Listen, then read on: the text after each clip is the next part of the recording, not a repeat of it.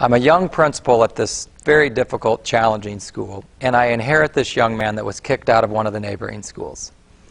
And when I got this student, the former principal at the other high school said, "It's not so much the kid you need to worry about.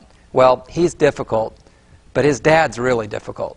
Not too far into our journey, this young man becomes very difficult for a teacher. She does a remarkable job at using the skills that she developed and that we'd worked so tough on with the student, but he wasn't going to turn his behavior around.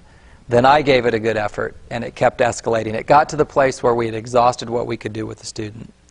And he is walking up and down the hallways, throwing things into classrooms, disrupting the entire school. And at that point, we have to make a decision to not lose the whole day for the rest of the students. So we were able to get him to come outside, and I told him I would have to call the police or his father and have one of them come to help us get this resolved and to take him home for that day. Well, the dad comes about 30 minutes later, and he says to me on the phone, "This is costing me money," because he's having to leave work.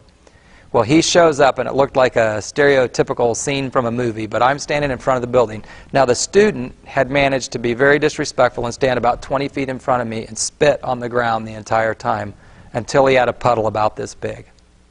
And the dad jumps out of the pickup and comes to me, and the dad decides to have the discussion about 3 inches from my nose. And so I start to explain to him, and I was able to explain the process that the teacher did, step by step, of how she tried to help him, and he wouldn't work with her.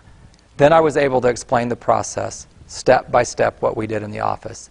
And by the time I got to the 3rd person that had done this process with the student, the dad quit looking at me like this and turned around to his son and said, "What is wrong with you? These people did these things, and you still acted like that?"